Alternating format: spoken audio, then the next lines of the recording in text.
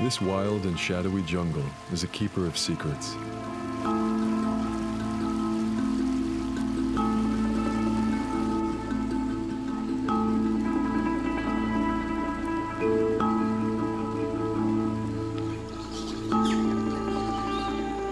The Darien Gap is home to rare species and indigenous villagers. It also hides people smugglers and drug runners, and the discarded bodies of those they have murdered. Many who enter do not come out. But for people who dream of living in the United States, it's still a risk worth running.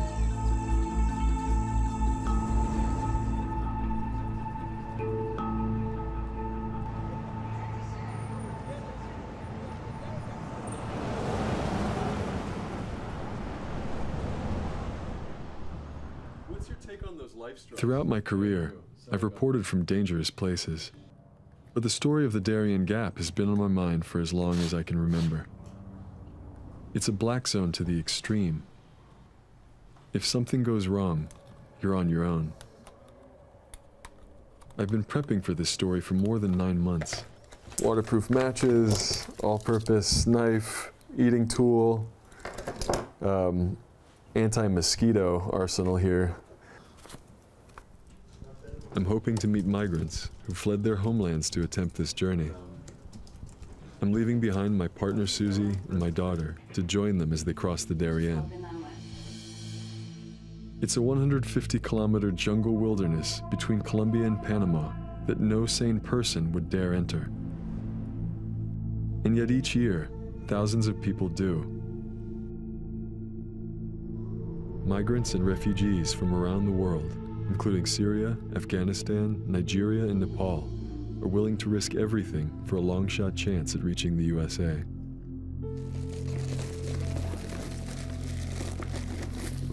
In many ways, their story is the story of my family. My father took a gamble of his own to reach the United States. In the years running up to the revolution of the late 70s, he left Iran. Unable to get a visa to the US, he bought a ticket to Canada, then faked an illness during a layover in New York. His go-for-broke stunt secured a safer life for us, free from threats and oppression.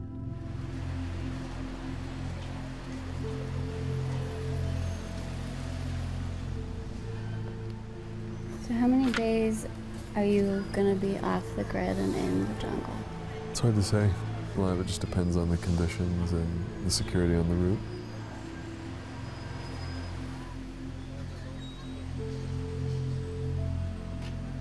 Thank you.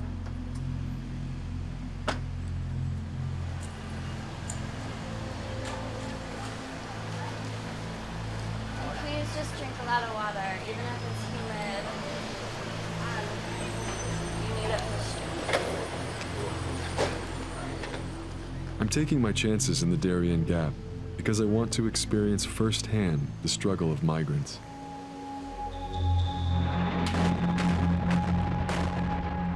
The United Nations estimates globally more than 65 million have been uprooted due to war, poverty, and terrorism.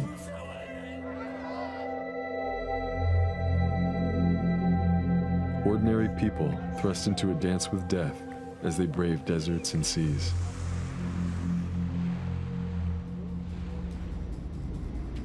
And now, the jungle, where I'm going. If migration is the story of our time, the Darien Crossing is its crucible.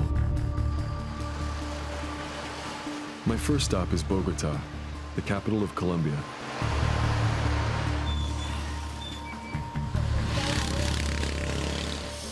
The streets are plastered with reminders of the violence that's gripped the country for more than 5 decades. Colombia is known for being the cocaine powerhouse of the world, producing the drug in greater quantities than any other country.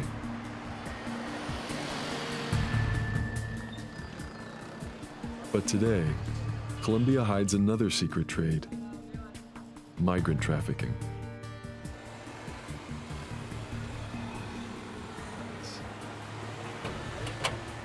Policia!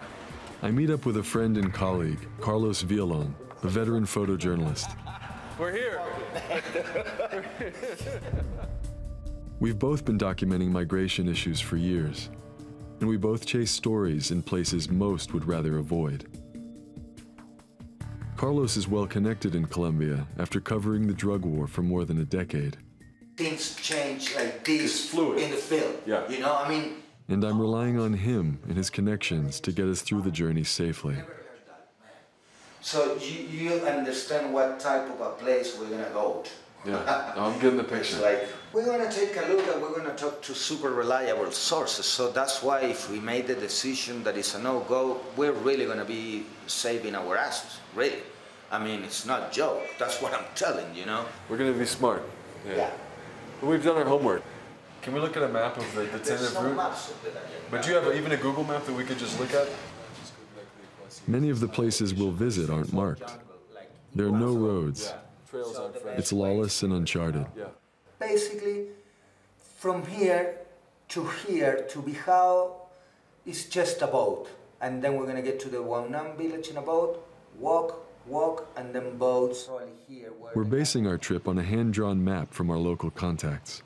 We sleep in Paya one day with the police, and then we go To our knowledge, no film crew has ever made it through the Darien before.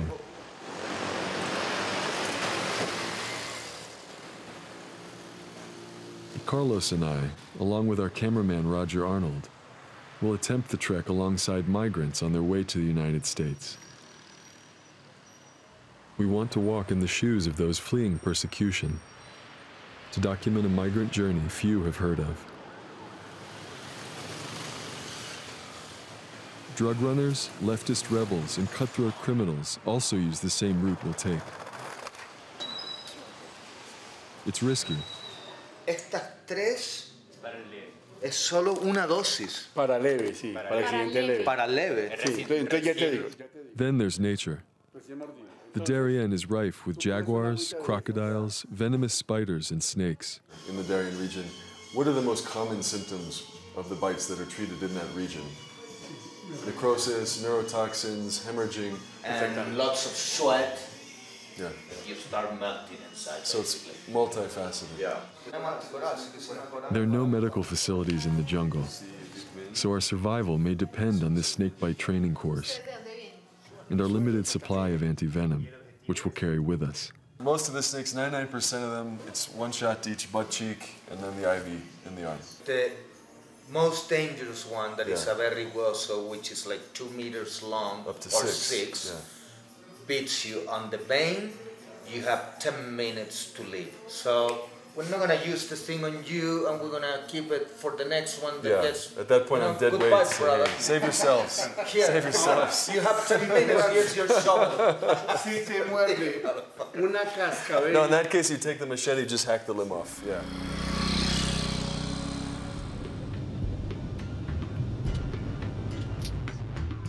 We've prepared as much as we can, taking sat phones, trackers, and medicines, resources the migrants go without.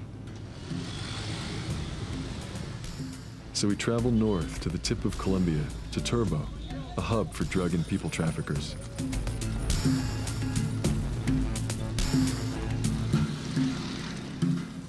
Migrants fly into Latin American countries like Ecuador and Brazil, where entry visas aren't required.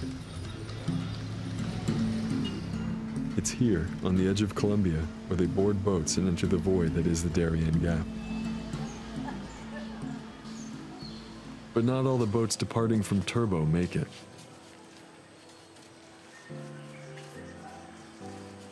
As with many refugees coming to Australia by boat, drownings here are not uncommon. We were told that a lot of the migrants who died on the water when they were traveling in really rickety boats were buried here anonymously. If you look here, it just says N, no name. Looks like there are about a dozen or more migrants buried here in the mausoleum.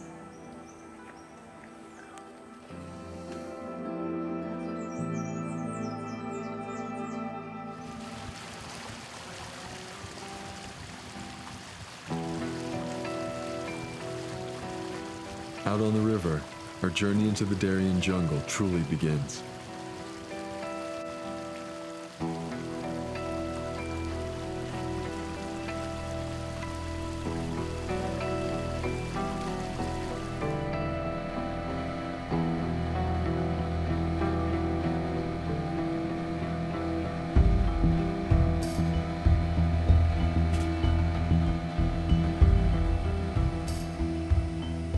This remote region is largely untouched by the modern world.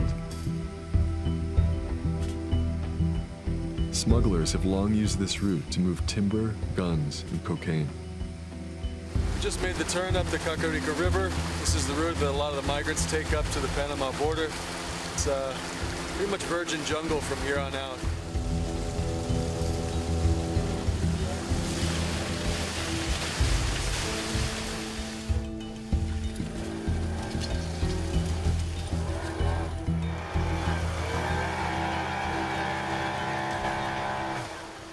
Our driver grapples with the foliage that's choking the river.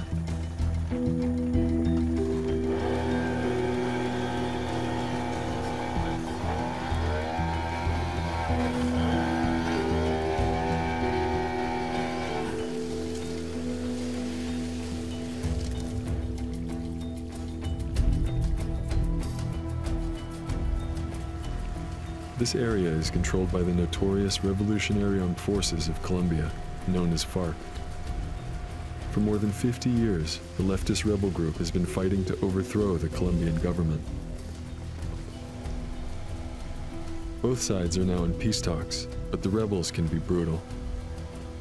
They murdered a Swedish backpacker in this same area just a few years ago. Many migrants have also vanished on this route. So, this might be the end of the line for us for now. The water in some places is less than a foot deep, and the bottom of the boat is starting to scrape a little bit. This guy's trying not to grind the rotor blades on the motor. This looks like we might have to get out and pull pretty soon.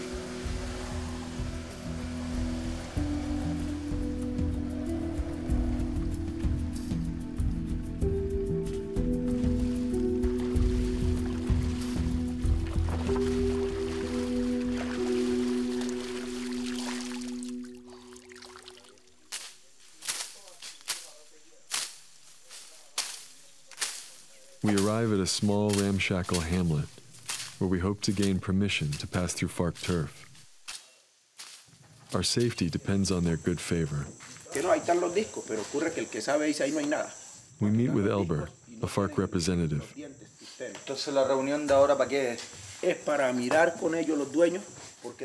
These men and women call the shots in this part of the Darien. They tell us that one of the few ways to earn a living out here is through drug and people trafficking. Then, they ask us to leave with them. So Elber has just invited us to a clandestine meeting of the local FARC political committee.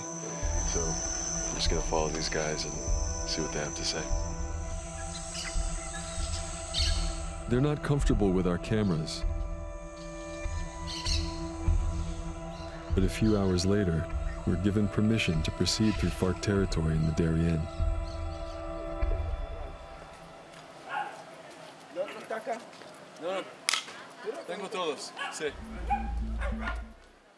But can we truly trust them?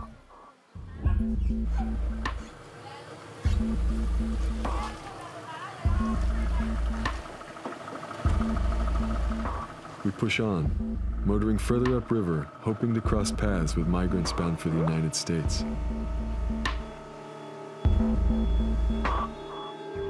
The deeper into the Darien we go, the more vulnerable we become.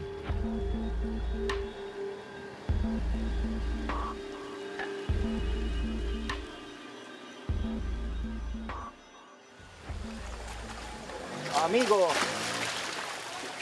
We stop at the village of Bijao.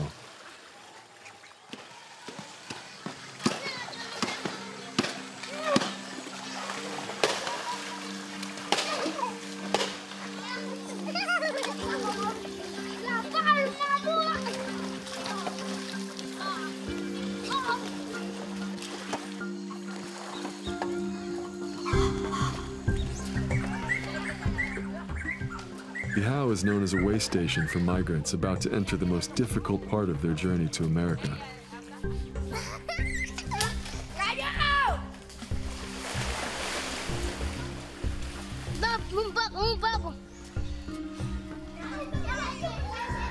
Our plan is to wait here until the next group of migrants arrive. In the meantime, we immerse ourselves in local life, including the delicacies.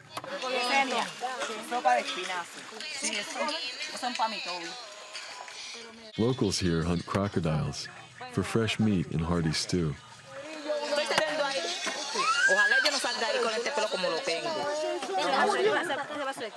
Tengo hambre, amigos. Mira, me coge el vaso, ve. Pero él habla español. Sí, es verdad. ¿Él es de dónde? Él es de Estados Unidos. Much like the migrants who regularly pass through, these villagers also dream of a better life. A tough day this guy. Lléveme para Estados Unidos. Sí, iría a Estados Unidos. Ay, yo sí. Es verdad. Claro, me consigo un trabajo.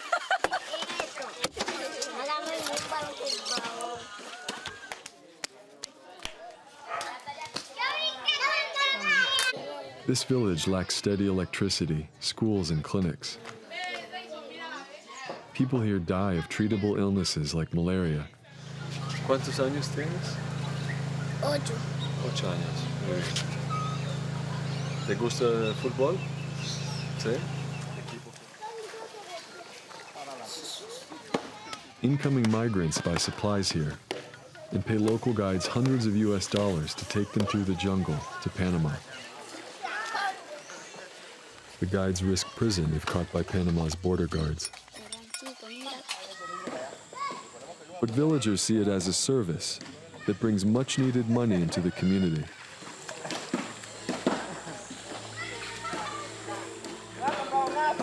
For the migrants, it's a lifeline. Without a skilled guide in the jungle, death is one wrong turn away.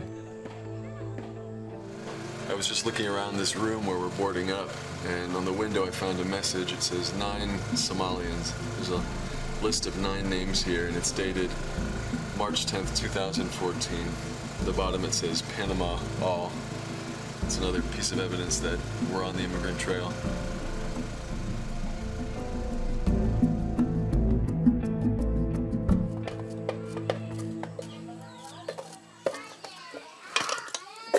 While we kill time, waiting for the next group of migrants to show up, normal village life goes on around us.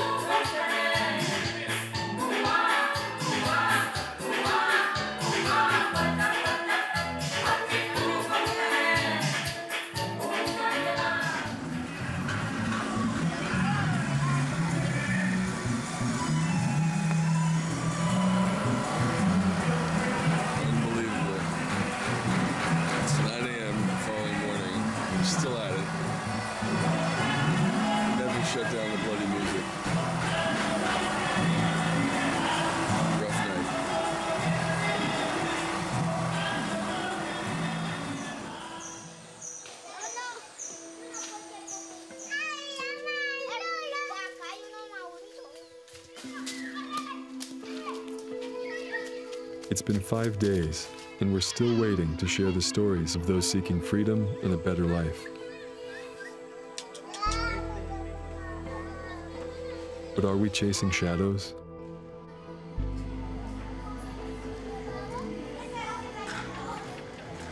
Maggie. Finally, my producer rings with some news, and we learn why we haven't seen any migrants. The Panama border has been shut down.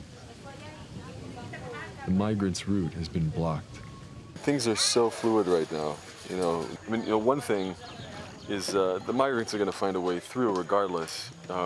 If they're stopping them up in Capurganá near the coast, and now, in the Darien, there are going to be other routes, and it opens up another opportunity for the smugglers. So, it's like water. They're going to keep moving and finding the openings. It's believed some 25,000 migrants crossed into Panama last year, bound for the United States. Nobody knows how many made it all the way.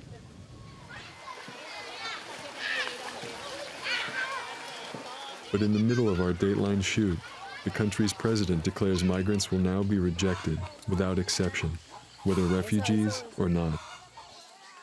So what do you think if we continue, we get as close as we can? We're going on. Yeah. We're going. We just keep getting intel from the locals. Maybe they know some We're going. alternate We're routes. going to Cacarica and we're gonna do as we plan, and then we're gonna go up there anyways.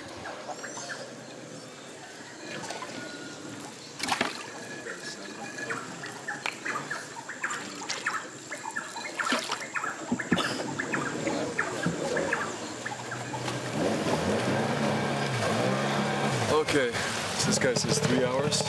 3 hours to get there. Restless, after a week of waiting, we hit the water in search of other villages where migrants sometimes pass through.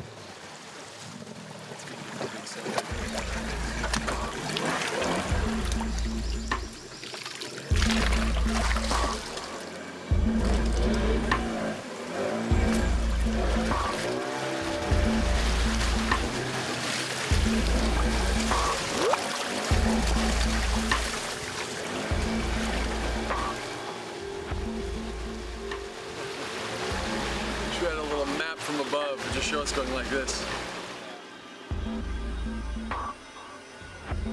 We haven't seen anyone on the river all day. So when the driver tells us he smells migrants, I'm skeptical. But then, people. How you doing, guys? How are you guys? You speak English? Two weary stragglers. Brother man. Yeah. How you doing? Hello, brother. Yeah, thank you. How are you? My name Joel. We walk in the muddy water to catch up to their boat. Hungry and exhausted, they tell me their homes are in Bangladesh and Nepal. When you leave Bangladesh? Oh, 1 month. 1 month before.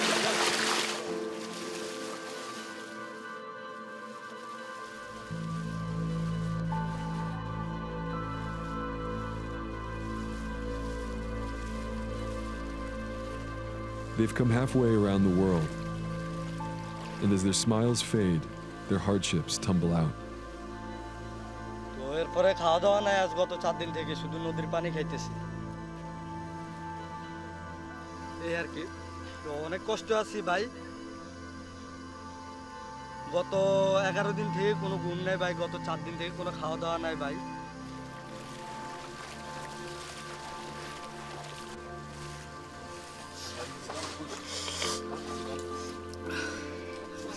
ভাই বোন সব কিছু পালাই কষ্ট করতে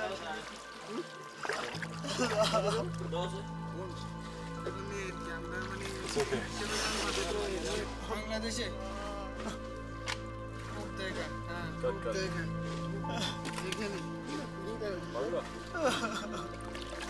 Jay.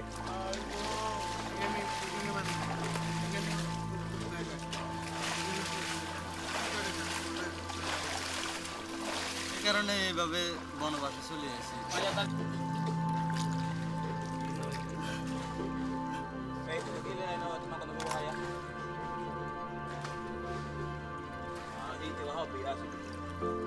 Now, just a little bit more. Then we rest. Sleep, shout, rest. Okay? Okay? Jaldi, chalo. Okay? Chalo.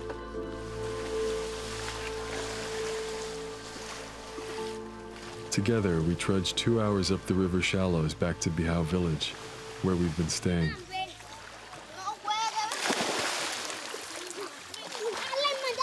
The migrants can relax for the first time in days. They've traveled overland from Brazil, through Bolivia, Peru, and Ecuador to Colombia.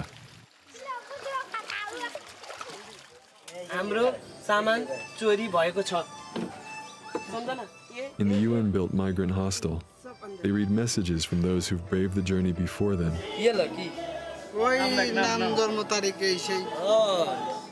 And then leave their mark. Confident that when the next group reads their names, they'll be safe in Panama and continuing onward to the US.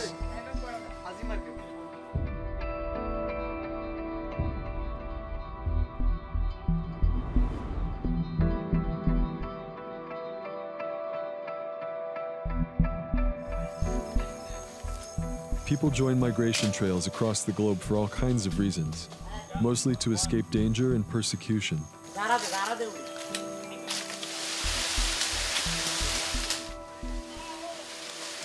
But some cross borders for purely economic reasons. We can't know for sure if these travelers are genuine refugees.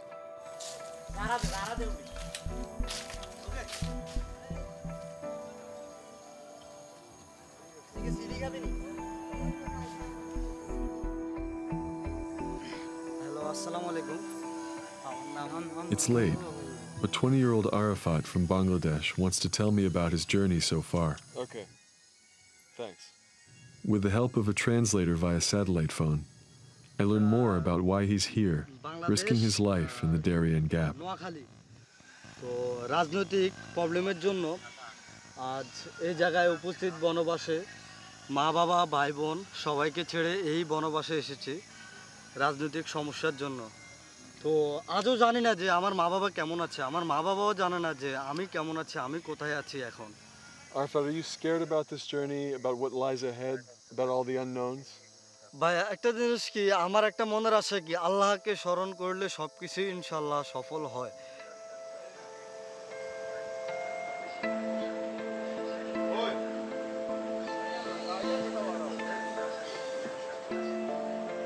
By nightfall, 9 more migrants have joined us from Cameroon, Togo, and Gambia.